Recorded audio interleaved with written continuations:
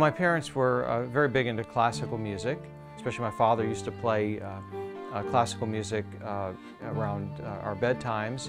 I heard some at maybe a Friday night service, but I didn't pay that close attention to it until I had to learn it for a bar mitzvah. You know, in your bar mitzvah, you essentially at age 13 become a junior rabbi, for one time anyway, because you conduct the service, which means I had to sing. The Friday night service melodies, which I consider the traditional melodic minor, always caught my ear because I thought they had an intrinsic beauty and a very almost angelic quality, as well as the traditional spiritual. And so I wasn't so much listening to the words as much as I was in my head imagining the melodies and the chords. And I took some of that to the piano when I would dabble around between piano lessons.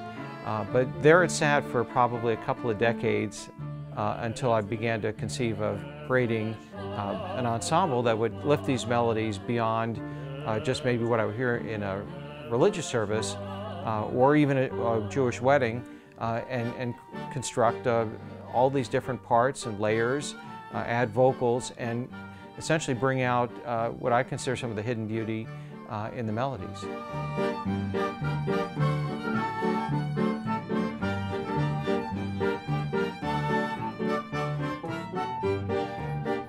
It would have been around 2010 where I became interested in actually doing something with an idea which I had conceived of, which entailed taking some of these melodies and bringing them into the mainstream. And then a second time,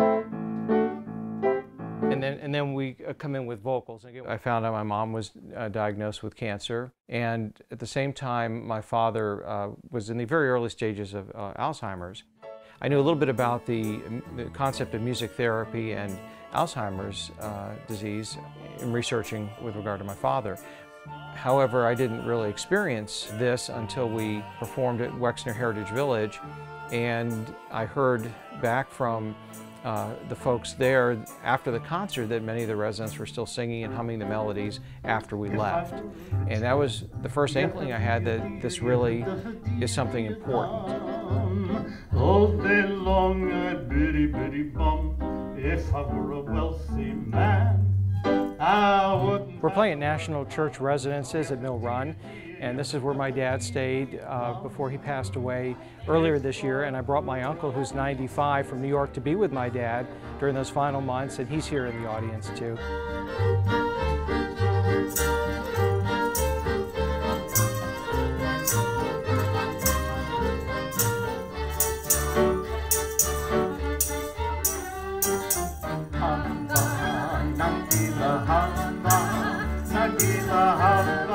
It was a very nice concert.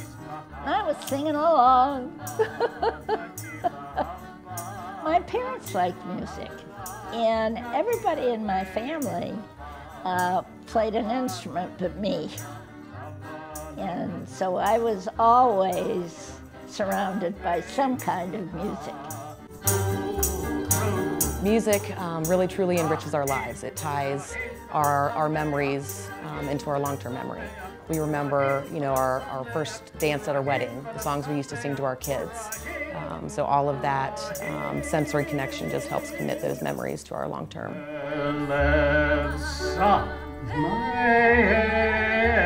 It's not about the performance, it's about bringing joy to folks and taking the music and making it portable. It's difficult, if not impossible, as I would learn from my father's extended care, you know, to go ever again to maybe a service or a wedding. So we can bring the music to seniors, to memory care residents. We played for about 50 Holocaust survivors and their families. That particular concert was especially emotional, and there were a lot of tears, I think, on both sides. We actually have about 237 Holocaust survivors in Columbus. And they come from all over Europe, and they speak many different languages, from Russian, German, Hungarian, Romanian.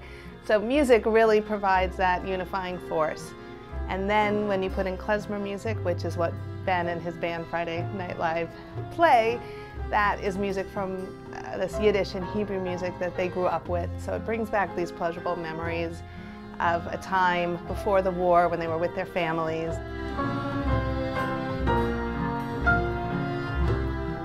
I was born in Ukraine, and it was time when nothing should be said about Jewish people, how they behave, tradition, all this stuff. It was forbidden. My grandfather had 3 passions in life: family, books, and music. And my dad inherited this from him. So that is my luck. Shalom Aleichem, Malakei Hasharet. It seems to me that it's changed person.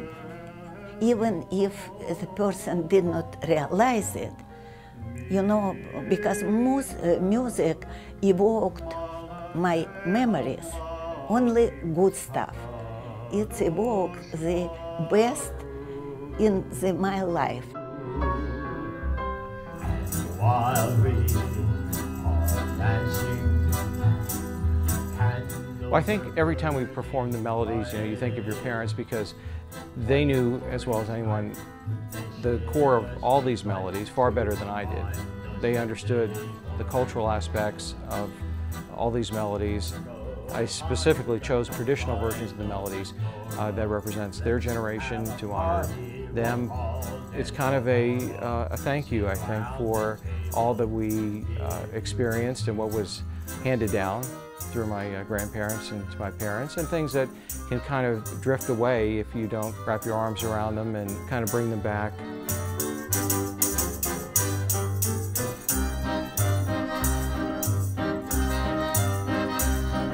I prefer, and I think that everyone is more enjoyable, is sitting in the hall, surrounded by community, and listen to live sound of music. I was so touched and influenced by this music that, you know, in one moment it's brought me back in time.